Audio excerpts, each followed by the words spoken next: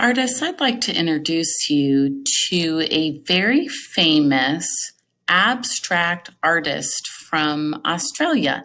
His name is Ken Dunn.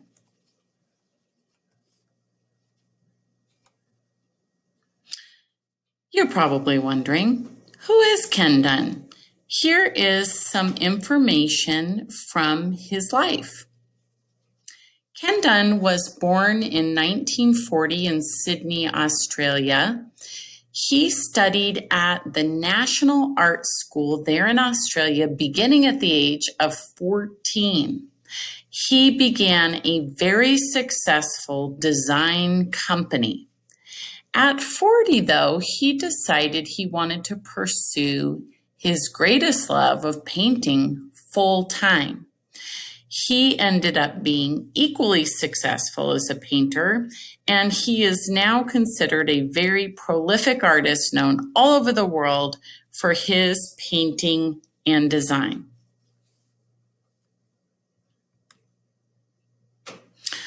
What does Ken Dunn create?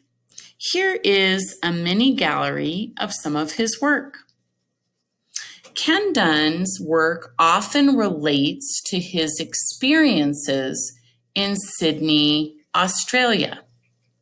What Australian landmarks appear in these artworks you see pictured below?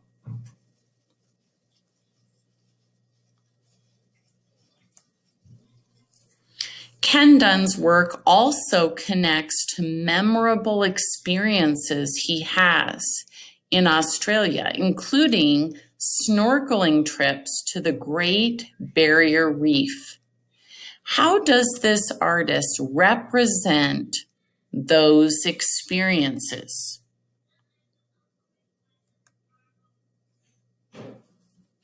Ken Dunn is most known for teaching abstract art. How can his art inform our understanding about abstract art? Well, abstract art is a kind of art that does not attempt to accurately represent real life. Instead, it explores real life experience, feelings, and ideas through elements of art such as line, shape, form, and color. There is a spectrum from realism to abstraction that we're going to talk about more with this project. And you can see that spectrum here in Theo van Doesburg's work, created in 1916. Artists can create very realistic art, and they can also start to deconstruct that realism to create something that focuses more on the elements of art. Ken Dunn said this about his work: "In the times in which we live, it is far too restricting to say that art can only be found in art galleries and does not touch people's everyday lives.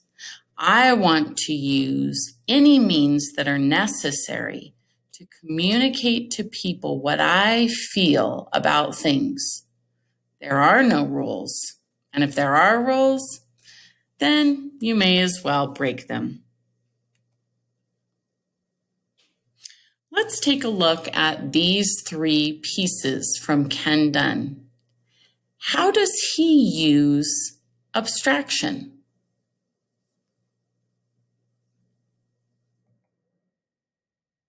Now that we've learned about Ken Dunn, let's create some abstract art together.